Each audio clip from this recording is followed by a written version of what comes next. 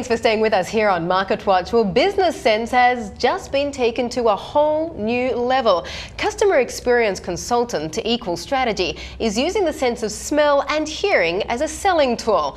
It recently introduced a scent technology in Singapore and Malaysia, which the company hopes will motivate customers to spend more in a shop. Well, our next guest says retail players in Asia have been slow to consider the sentient aspects of the brand experience. Simon Faure-Field is CEO of Equal Strategy, and he joins us with his bag of smells right here in our studio. Great to have you with us, Simon. Good morning.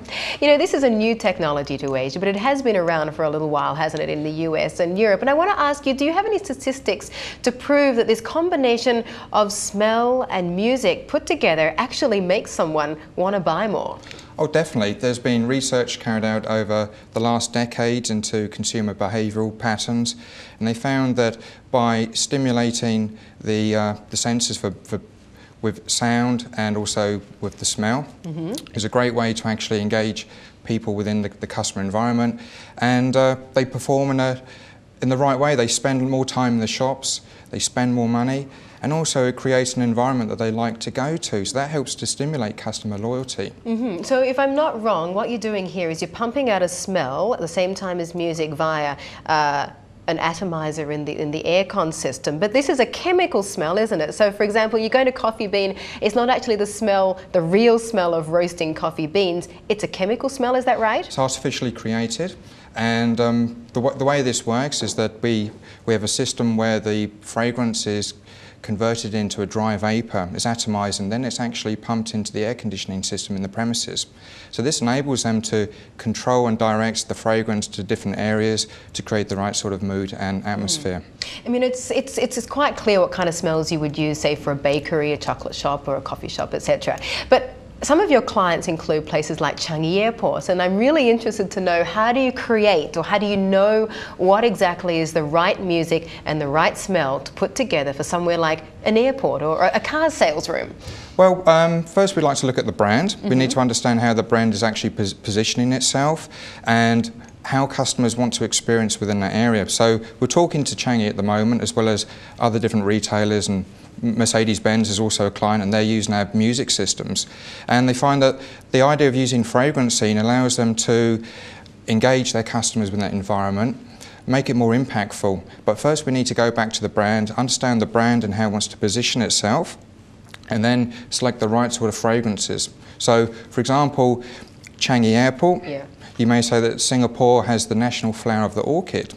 An idea there could be to create an orchid-based fragrance that when people got off the plane, the first thing they would experience in Singapore would be Singapore's national flower. Very good idea. Yeah, okay. So first of all, Singapore and Malaysia, where next? If it's successful in these two countries, where would you go after that? We're going to go after the north part of Asia.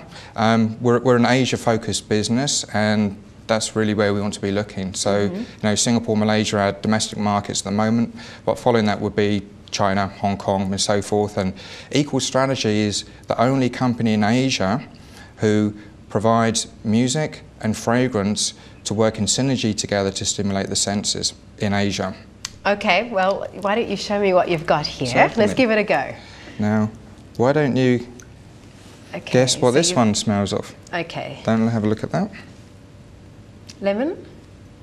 Grass. Lemongrass. So what kind of retailer would you use lemongrass for? Well, this is part of a global trend where retailers are looking for a very fresh, revitalising fragrance.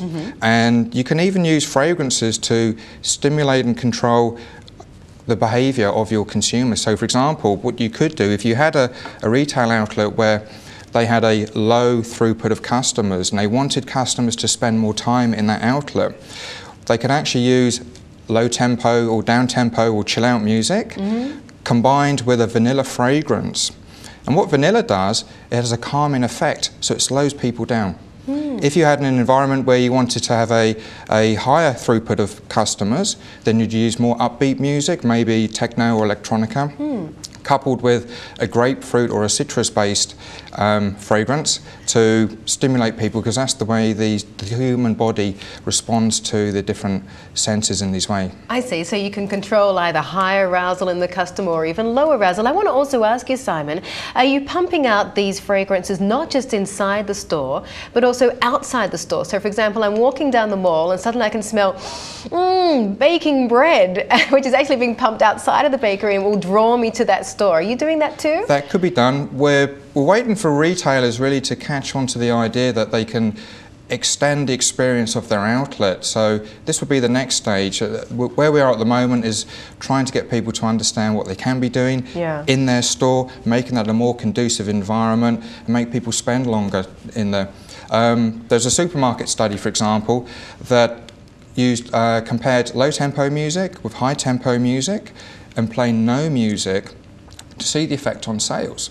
And what they found was that playing low tempo music increased sales by 38%. That's incredible. Just calms people down, gets them to just spend longer. Relax, become more impulsive. Fascinating stuff. Thank you so much for joining us today. Thank you. Simon Faure-Field, CEO of Equal Strategy. And that brings us to the end of Market Watch.